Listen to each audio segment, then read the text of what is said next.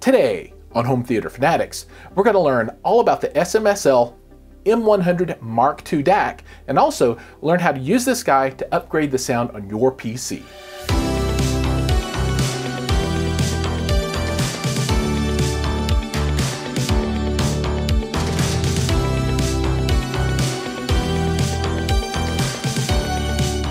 Welcome back, Fanatics. So, like I said, today is all about DACs. And the first question I need to answer for everybody is, what is a DAC? DAC stands for Digital to Analog Converter, and pretty much everything you own already has a DAC in it. Your cell phone has a DAC, your computer has a DAC, your TV has a DAC. I mean, everything's already got a DAC. So you might be asking yourself, since everything already has a DAC, why would I want something like this when I don't need it? Well, the question is, do you need it or not, right? So not every DAC is created equally, and you might want to have an experience listening to music that could be better in any given setup, right? And that's where the external DAC comes in. You take these and you can replace the existing DACs and equipment and improve the sound quality of whatever that system might be. Maybe you want to put this with your cell phone, right? Have your cell phone and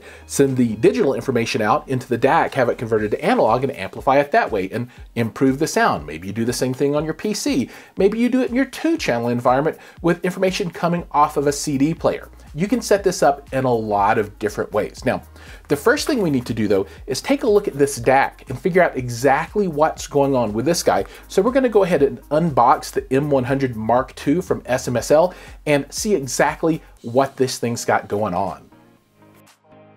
The first thing to note about this box is that this is a tiny little device. I mean, it's maybe, what's that, 6 inches by 3 inches square, something like that. So it's rather small, and this is the Mark II version of this particular DAC. So let's go ahead and see what we've got in here. Some instructions, nice cover, and let's see, plastic coated. And they're pretty good. And then over here, USB cable. And I think primarily this one is designed to be connected via USB, but let's take a look and see what we've got when we get everything off. So yeah, it's even smaller. So this has got to be, I don't know, 1, 2, yeah, it's like 3 inches by 2.5, something like that. So super duper tiny, which is really, really cool. I like this quite a bit. So this will fit really well on a desktop. When we look on the back, we've got optical in, power, USB in, and then we've got outputs as well. So you've got left and right, and then maybe this is a coax input right here. So this will give you the standard suite of digital inputs into this DAC that you can then output via analog left and right. On the front, we've got a power button. Let me see if I can get you to focus. There we go. And it's very slick. I mean, it's small, like I said. It's matte black with a shiny front, and we'll power this up, and I assume there's going to be some kind of display here on the front. That's my guess anyway. We'll find out for sure in just a minute. But that's exactly what we've got here on the box with the unboxing.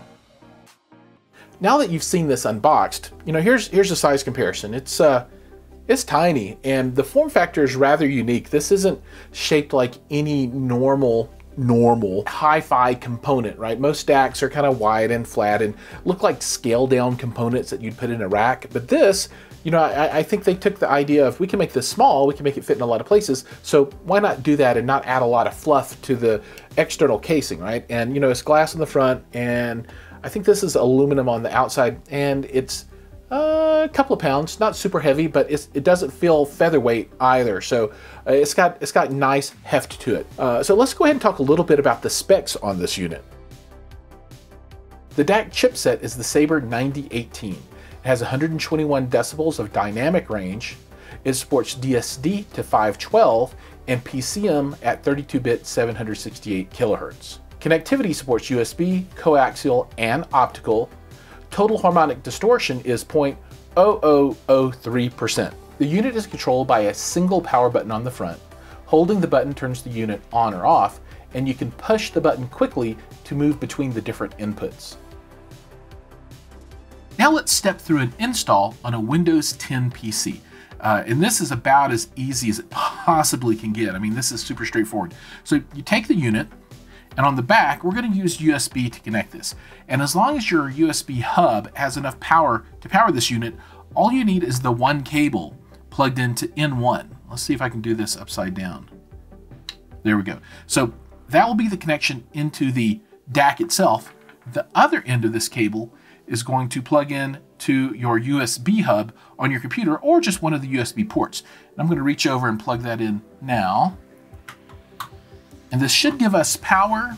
Everything's working as expected. Perfect. Yep, so we got power and connectivity to your PC.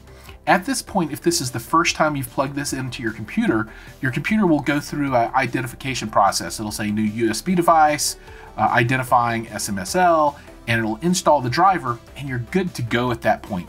Now, if you do have a problem where the computer does not identify this unit, you can download a driver from the SML website, but that's all there is to installation. When you want to output sound through this unit, you'll just select this device in your audio settings on your PC. And then from here, you take your two analog outputs, and these will cable up directly to whatever your amplification is. And that's all there is to installing this guy on a PC. And it works exactly the same if you're going to use this with a Raspberry Pi to support something like a Roon streamer, or if you want to use this with a cell phone, just got to be able to pipe it in on the back and you're good to go. Now that you know the specs of the product and you understand how you can leverage this in your environment, let's talk a little bit more about the specifics. So first off, why would you want to buy this, right? Typically, you'll buy a DAC at this level to upgrade some piece of equipment that you don't want to drop a ton of money into, but you want to have a better experience with. And the example of a PC upgrade is very, very good. And this comes in at less than $100. So for the money, you get really, really great sound quality. And I'll talk about that in just a minute. So this unit was sent over to me from Aoshida Audio. So I would really strongly suggest you guys check them out. There'll be a link down below, and they sell a ton of products, including this one, that are similar to this. So, there's different levels of the SML DAC, and they sell a lot of different brands as well. And they're really a great way to jump into this kind of product when you're ready to do it. Now, let's talk about the pros and cons of the M100. So the pro, good sound, great DAC chipset, very low cost of entry and very easy to use. Also, the form factor, big bonus. On the sound quality side, good bass, good mid-range. I think the high end on this is where this actually excels. It's very airy, sounds very good. Although it can be a little analytical, and this doesn't warm the sound up any. So if you're looking for that kind of product, this is not the one. This is pretty much what is out there is what you're going to get out of it. So what goes in is what comes out, and it's very transparent. So from that point of view, I think this is really great. And like I said, it's definitely a step up over the integrated DACs that you find in most pieces of equipment. Now, the downside to this unit is this is it, right? So there's no headphone out on the front. There's no amplification in it. There's no Bluetooth. There's nothing fancy. It does a single job, and it does it really well. So if that's what you want that purpose-built unit, this is the one for you. But if you're looking for more of a general unit, you'll want to look at some of the higher end offerings from SMSL. And like I said, on the website link below, you can go and they've got a lot of different models that you can choose from to get what you're looking for. So from my point of view, I think this DAC is an absolute win, and I've really enjoyed listening to music on my PC through this, and it is a step up. Remember, DAC changes to sound are fine-grained kind of changes. It's not the same type of change that you would see or hear rather when you change speakers. So don't expect the pendulum to move 20 or 30% a change in sound when you change your DAC. Look for the fine changes, and this is kind of what you're fine-tuning. How can I make things incrementally better with each piece inside of that music or sound distribution chain? And the DAC is an extremely important piece in that chain. Thank you guys so much for watching the video. If you've enjoyed it, like and subscribe. Those subscriptions are super important, and they really help drive the channel forward.